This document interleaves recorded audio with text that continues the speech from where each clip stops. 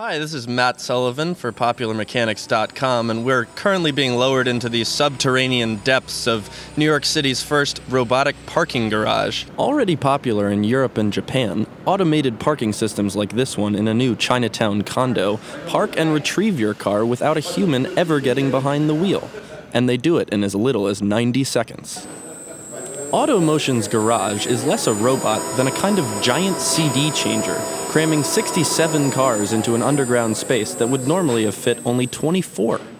Just park on the movable pallet, lock the car, and take your keys with you. A system of lasers and motion detectors makes sure your car is centered on the elevator pallet and that you're not still in the car. And then the machines do the rest. Best part? You don't even have to tip them.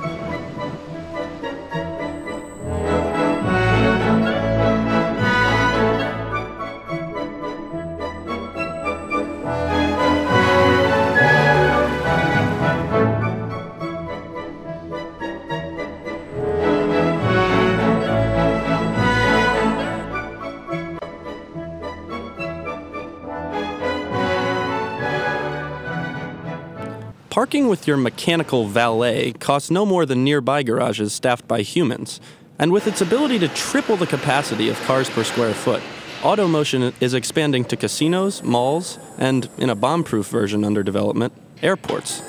By then, of course, the cars may just be driving themselves.